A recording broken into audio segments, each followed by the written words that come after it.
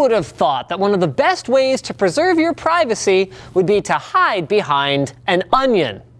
And no, I'm of course not talking about growing a literal massive onion and standing behind it hoping that the smell will keep everyone else at bay. Today's episode is all about the Onion Router, better known as Tor, used by dissidents, cyber criminals, and even ordinary folks the world over to keep their online activities away from the prying eyes of governments, advertisers, stalkers, or maybe even me. Dang it.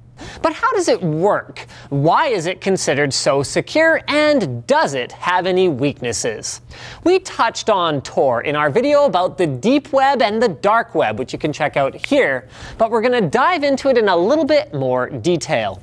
Tor tries to anonymize your online activity by encasing your traffic in multiple layers of encryption, then sending it through a number of nodes that peel back those layers one at a time, hence the Onion nickname. Each node only decrypts enough information in the packet to know where to send it next, so none of the nodes know both your identity and the identity of whatever website or server you are trying to connect to. This high level of encryption and repeated bouncing of network traffic makes Tor quite secure, but it isn't entirely foolproof. At some point, your data has to leave the Tor network to get to wherever it's going through something called an exit node, the very last Tor node that your data travels through. And when your data leaves an exit node and is sent to its destination, it is no longer necessarily encrypted. While it's very difficult still for the recipient to tell that it's you connecting, any unencrypted personal information can be read by both the operator of the exit node and whatever site it is that you're connecting to. In fact, a team of researchers several years ago harvested a bunch of unencrypted email addresses and passwords in this manner, even though they were sent over Tor.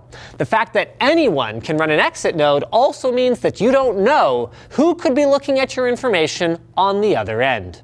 To alleviate this problem somewhat, the Tor Foundation provides the Tor browser for free, which is a modified version of Firefox that, among other things, attempts to use the encrypted HTTPS standard instead of regular HTTP for as much web activity as possible, and also disables certain plugins that can leak your IP address. Many plugins, and other applications for that matter, won't run over the Tor network by default and can thereby give away your identity even if your other traffic, your normal web browsing traffic, is going through Tor. It is possible to force other applications to use the Tor network, either by manually configuring them or using programs like Tallow that do it for you. But since any unencrypted information that you send or receive can still be seen by exit nodes, some users have tried using virtual private networks, or VPNs, which you can learn more about here, by the way, in conjunction with Tor to create an encrypted tunnel at every point of the connection. Not a bad solution, as long as you can trust your VPN provider not to keep tabs on you. Of course, though, the best idea is not to send anything personally identifying over Tor or anywhere if you can help it.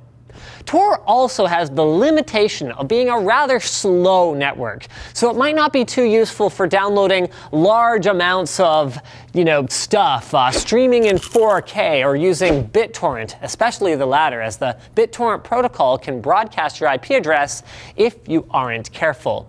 Nevertheless, though, Tor is still a great help to activists, victims of crime, and people who are just plain concerned about preserving personal privacy in an age where it feels like we can always be watched. Tor may not be perfect, but it is a good first line of defense against aggressive advertisers, shady government shenanigans, or, Skynet.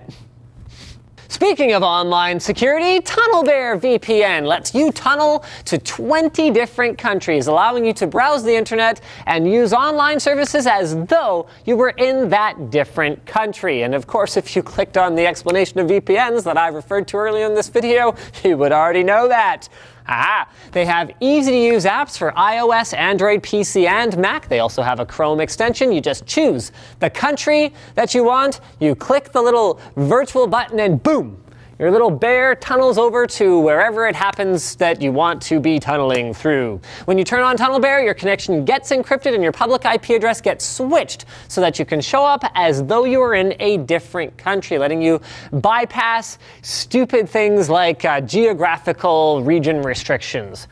Super thumbs up. It's also easy to use. You don't have to do any of that, port configuration and DNS or blah blah, etc. nonsense. It's so easy that your mom could use it, and they have a top-rated privacy policy and do not log their users' activity. So you can actually try out TunnelBear for free with 500 megs of data included, and you can save 10% on your unlimited package, which only costs a few bucks a month, by heading over to tunnelbear.com/Linus, linked in the video description.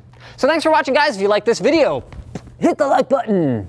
If you disliked it, hit the dislike button. If you want to check out our other channels, hey, go ahead and do that. We've got Channel Super Fun, which we've had some pretty rockin' videos on lately. Maybe we've got one over there to show you. If you have suggestions for future Fast as Possibles, leave them in a comment below the video. And as always, don't forget to subscribe and follow and all that good stuff so you don't miss any other tech quickies.